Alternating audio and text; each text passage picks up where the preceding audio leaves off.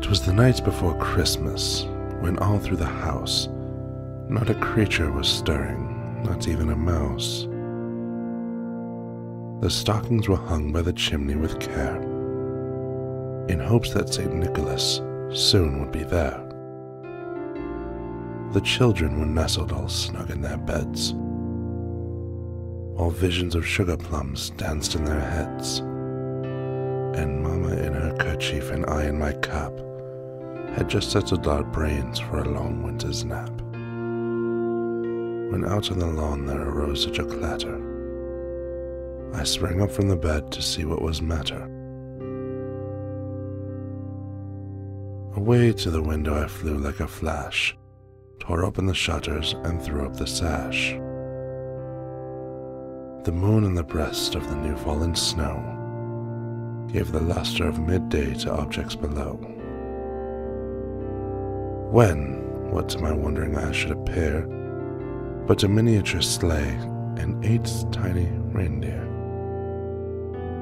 with a little old driver so lively and quick, I knew in a moment it must be Saint Nick. More rapid than eagles his coursers they came, as he whistled and shouted and called them by name. Now Dasher, now Dancer, now Prancer and Vixen, on Comet, on Cupid, on Donner and Blitzen, to the top of the porch, to the top of the wall, now dash away, dash away, dash away all.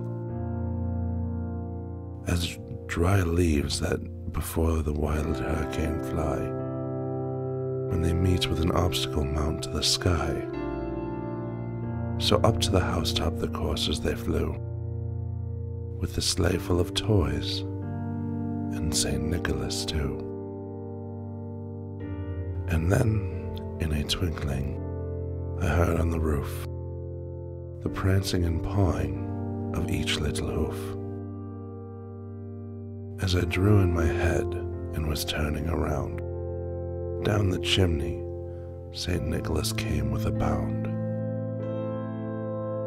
He was dressed in fur from head to foot, and his clothes were all tarnished with ash and soot. A bundle of toys he had flung on his back. He looked like a peddler just opening his pack. His eyes how they twinkled, his dimples how merry. His cheeks were like roses, his nose like a cherry. His droll little mouth was drawn up like a bow, and the beard of his chin was as white as the snow. The stump of a pipe he held tight in his teeth, and the smoke it encircled his head like a wreath. He had a broad face and a little round belly that shook when he laughed like a bowl full of jelly. He was chubby and plump, a right jolly old elf.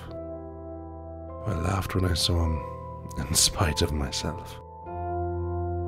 A wink of his eye and a twist of his head soon gave me to know I had nothing to dread.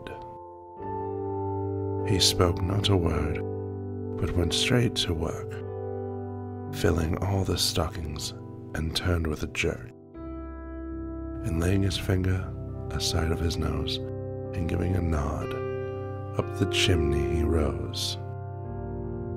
He sprang away to his sleigh, to his team gave a whistle, and away they all flew, like the down of a thistle.